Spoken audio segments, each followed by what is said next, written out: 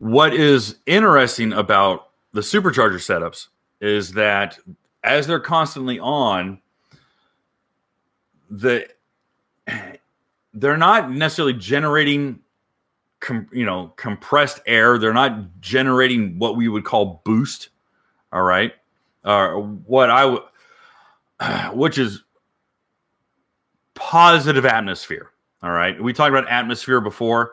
Positive atmosphere. So positive atmosphere is how much more air pressure, or how much more air density is there versus outside atmosphere.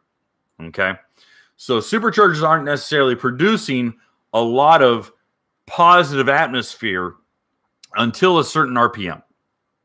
That's just how it operates. So like in the Yamaha example, you're going 40 miles an hour. You're pretty much just a naturally aspirated ski, because that supercharger, although it's spinning, it's not producing compressed air until you get up towards a certain RPM. Why is that? Okay, let's educate you guys. The reason being is that the fins, all right, the actual blades on the supercharger wheel at a certain RPM actually start to draw in enough and compress air to push through the intake manifold. All right. Same thing goes with Sea-Doo. All right. There's no on and off switch. It doesn't come on like your AC compressor. It's just constantly spinning. Now, interestingly enough, let's talk about Kawasaki's TVS, which is twin vortices supercharger. All right. What's a twin vortices? Okay. A lot of guys call them a screw style compressor. All right. Or a blow through supercharger.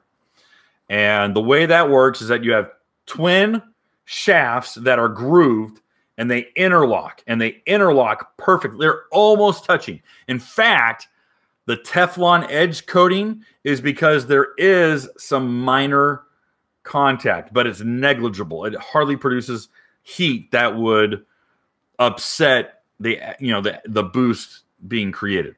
So those screws inside of the case of your Kawasaki supercharger are doing this, and they're interlocking. Well, why are they interlocking? Because there's air trapped in there, and as they lock together, they're compressing that air. All right. So that compressed air is being shoved through that supercharger and crammed down the throttle body of that engine, and there's enough fuel being metered to meet that level of positive atmosphere to create a good positive charge. And you have a well-running supercharged engine. Okay. Well, how does a turbo work? Turbo is interesting. At low RPM, turbo's not moving. It's just sitting there. It might go like a little pinwheel. All right. But it's not producing any boost. Even when you're cruising along, it's not producing any boost. But suddenly you really romp on the throttle, and all of a sudden that thing goes, you go, and it kicks in. All right. And that feeling, that seat of the pants, whoop, whoop, when the boost kicks in, people are like, oh, what is that? Well, a lot of guys call that turbo lag. That is just traditionally called turbo lag.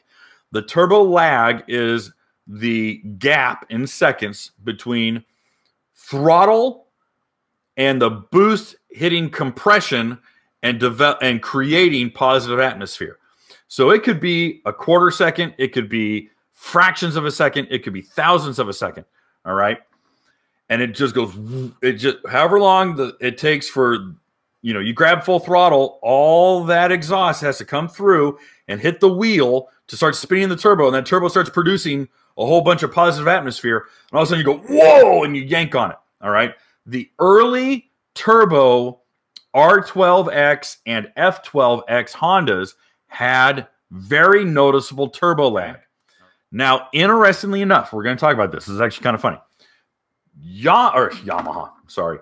Honda smartly sized the tubing and sized the turbo down, and even sized, or not really sized, but they also dialed the boost or wastegate. The wastegate. I don't know what I'm saying, boost. The wastegate, so that it artificially had more positive atmosphere. Why? Well, the reason being is we talked about exhaust last week. And exhaust can be artificially sped up with a smaller diameter tube. All right? Smaller diameter exhaust. Because that increases velocity. A big, wide coffee can does not generate velocity. But a smaller diameter, fumes go out faster. All right? The pulse width is going all the way out instead of pum, pum, pum, pum, pum, pum, pum. Anyway, so I'm trying to help you guys visualize it without having a whiteboard behind me. So anyways, Honda had a smaller turbo, but had smaller piping. And the reason why they had a smaller turbo and smaller piping was that the turbo lag would not be as noticeable. It wouldn't come on and yank hard. All right. You could feel it come on. If you were paying attention, you could feel it in your feet and your arms. You could feel it come on. Now, what's interesting, though, is what they did in 2009. 2009 comes around. They go to the bigger engine. They go to the 15 or the 1.5 liter, 1500. Okay.